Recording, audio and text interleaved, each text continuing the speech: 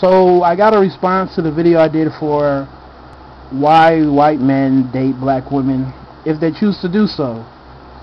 And I got a couple of responses. Some people are upset. I understand why.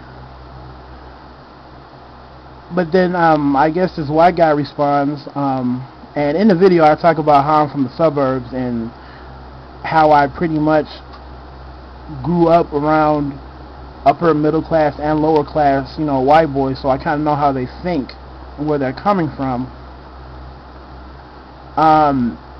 And he responded, he had a text response, and one of his first words was Mr. Suburb, and he used it in a tone as if, or he used it in a manner in which to suggest that because I was black and I grew up in the suburbs, I didn't know what I was talking about, and that the only people I must have been around were rich people. And I laugh at that because it speaks to a greater, it's just like, a microcosm of a bigger situation.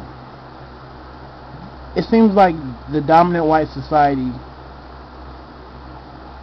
tends to seek out and value, and only value the, I don't even say value, that's a stretch, but they only seek out the opinions of people who come from lower class environments. Think about the news. Think about CNN and all these other political places. When they're talking to average people, when they talk to somebody, an average black person, they're talking to somebody who comes from a poverty-stricken environment. Same thing with Mexicans. But if they talk to an Asian or anybody else, they're typically middle class. And if you want to get nitty and gritty, especially if they're white, they're typically, upper middle class. You're not going to see CNN or any of these places interview a white guy from Kentucky in some overalls and a pitchfork, with missing teeth. Even though his opinion does count, you're not going to see that. Alright?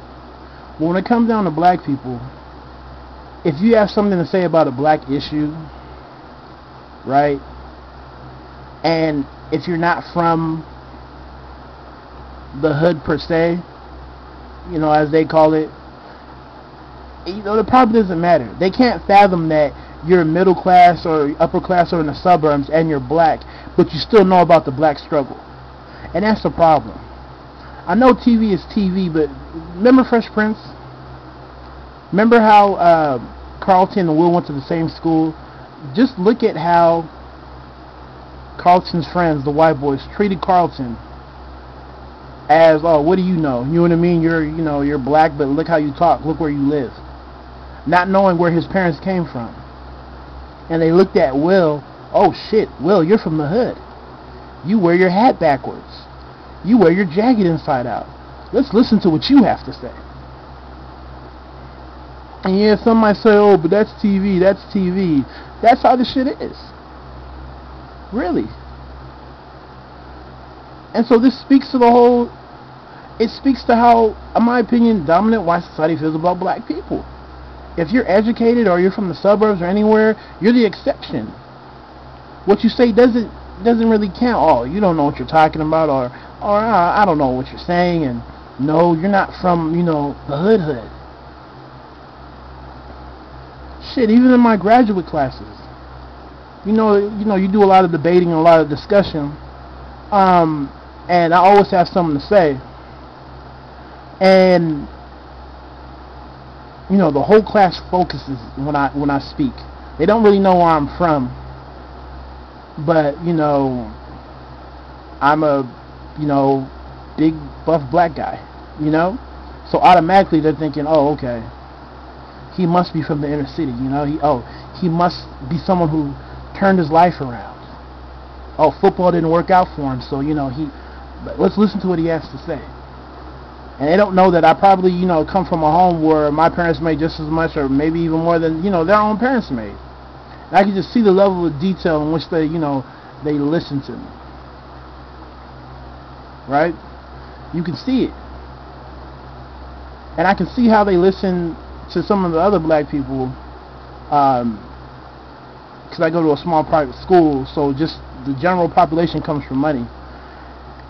And I can see, especially when a black female talks who may be mixed, or who may have grown up in a white environment, and everybody knows because the way she dresses, the way she does her hair, how they kind of listen to what she has to say, but how the whole class shuts up when I open up my mouth.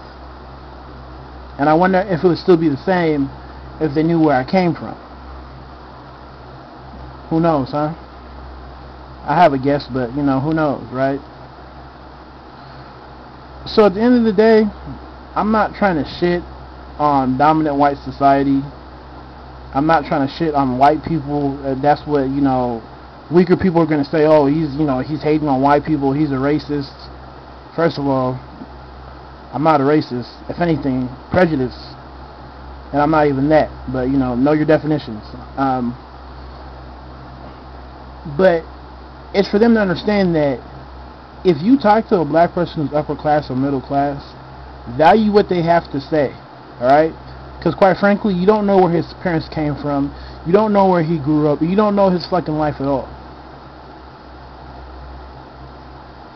Alright? Pure and simple. This is not to bash. This is more to fucking educate people, so they can open up their fucking eyes. Because a lot of white people think that, oh, if he's not from the hood, I don't know what he's talking. I don't know what he's talking about. He doesn't know what he's talking about. He doesn't know what he's saying. What are you talking about? You're whitewashed. Shut up. You don't have braids. You don't have cornrows. And that's the problem. They're not used to seeing black people who are articulate, who still know where they come from, and that's the problem. So they don't understand that you can still know your struggle, you can still know about racism. They don't see that. That's why a lot of white people are crying reverse discrimination or reverse racism. So they don't understand that. They think just because you've made it and you go to their schools or anything like that, you've already arrived and you don't know what you're talking about. You're not part of the struggle. Because you're on the same level as me.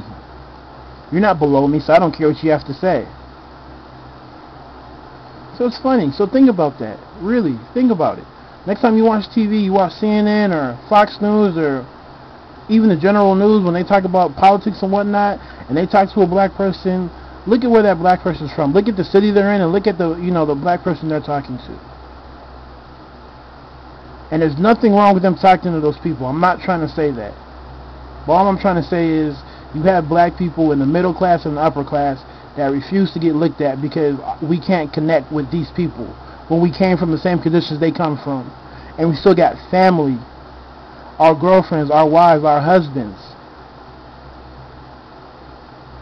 come from some of these environments.